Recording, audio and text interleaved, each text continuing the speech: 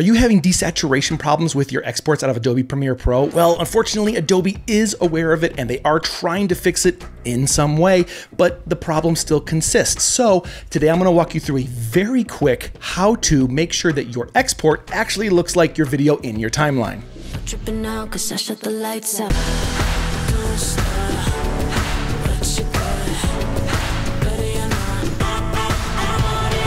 What's up, everyone? This is Jason from EO7 Media. Today is going to be really quick because I think you deserve a really quick video, so let's just jump right in. All right, guys, I know I tend to talk a little bit even though I said this is a quick video, so if you want to know the exact quick as hell step-by-step process, go to this timestamp right here and you will get the fast walkthrough. All right, so before I jump into this and let you know exactly how to do it, the first very most important thing is to make sure that your screen is calibrated correctly.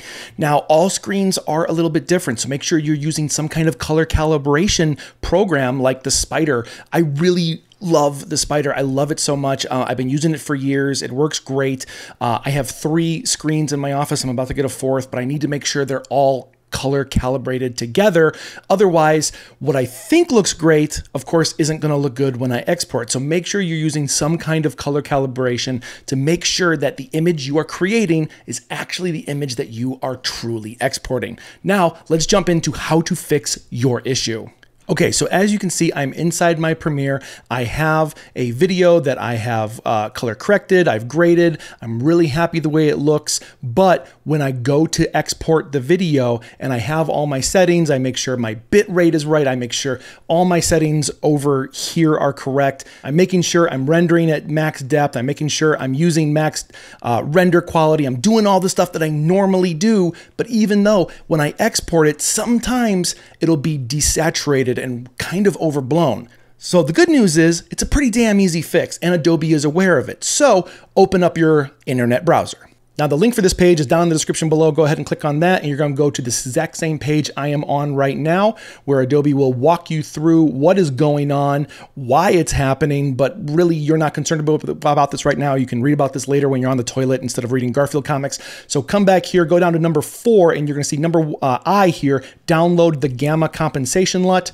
You are going to download this, make sure you are signed in. It's giving you all this code and stuff, but just go ahead and download it. So once you have it downloaded, let's move on. So whenever I download anything, I always make sure I download it to my download folder. So no matter what I'm downloading, I know exactly where it's at. Make sure you're doing something of this similar, whether it's on your desktop or whatever, you know where this is going to. All right, the next step is to go into your Adobe Premiere Pro, edit everything, make sure that you're super happy with it, color grade everything the way you would normally. You are not going to use this new LUT yet. This LUT is only to be used in the exporting process, not during the grading process. Now we're going to go over to the export settings right over here. Now to get to export, you can either hit the export itself or hit Control M, or I believe Apple M on Macs. I'm not a Mac guy, I'm sorry, but that'll take you into the exporting settings. Once you are here, what I always like to make sure is in my edit, I am running an in and out on all my exports, so I know exactly what I'm doing because I always have extra stuff at the end here, as you can see. So I'm going to make sure I am running the right one. I'm going to hit Control M, go into edit, and I'm going to make sure in my range right here, everything is set to source in and out. That's very important so you're not exporting extra junk that you're not supposed to be. Now, you've probably edited and exported a lot of stuff before, so I'm not going to go over all the fine tuning. I will make other videos about this here very soon in the future with my settings that work best for me. Once you have everything set up and ready to go for your export, you'll notice that the video tab right here is the one that's probably the most used, the one that's open all the time. So you're going to go ahead and collapse that and go down to effects. You're going to open effects, and then right here, the very first option is Lumetri Color / LUT. You're going to click on that. Here's where you can click on the drop-down menu, hit select. We are going to go to my downloads window where I had it before, and this is the QT Gamma Compensation or the Correction LUT, and we're going to select that, and it's going to say nothing is applied. Now this is really important because this threw me for a loop every time I did this, and I was like, why isn't it applied? It is. It absolutely is. It's there. So watch the image. I'm going to click on Lumetri LUT and see how it got darker. So if I were to deselect this and take that LUT off, see how much brighter it is? put this on, it's going to look darker. And it's actually going to look darker than you think it will or should, but it's going to correct how your image looks when you're exporting. Make sure that that is engaged and go ahead and hit where you're sending it to. Now I have a drive that is designated just for exports. So I'm just going to go ahead and name this real quick, John Engagement. I spelled it wrong. I'll fix it later. I'm going to hit export. And this is going to take a little bit, but basically what it comes down to is you are exporting your color corrected and graded video into the export settings, but then at the very end of that whole process, you're using this correction LUT to make sure that those highlights and the desaturation are pulled back so that your image looks how it's going to look inside your editing software.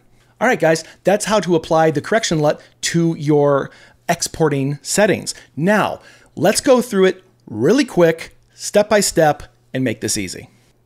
First thing you're gonna do is go down to the description below, click on the link that says download the Adobe Correction LUT here. Once you're on the page, scroll down to number 4. It's gonna be your first hyperlink right here. Download the Gamma Compensation LUT here. Download that to your download folder or desktop. Once you have that file downloaded, remember where it's going to be at and come back to it in a second. Next, open up Adobe Premiere, make sure everything looks great, your grading is good to go. Let's move on to exporting. All right, once you are in your exporting settings, make sure you set up how you want it to be set up, how your video needs to be set up. Collapse the video submenu, go down to the other submenu of effects, open up effects, click on the Lumetri color and LUT, go to the applied, you're going to click on select. Go to where your compensation LUT is, double click that. It'll say none, but it doesn't matter, it's still implied. If I click this off, you can see it's brighter. If I click it on, it's a little bit darker. Go ahead and hit export and you're good. All right, guys, I hope that helped a lot. Stick around to watch the next video where this little bar right here in your source window, sometimes it'll go away and you can't figure it out. I figured out how to get it back. Super easy. I hope this helps. All right, guys, I've been Jason. Be better and do something awesome today. Bam!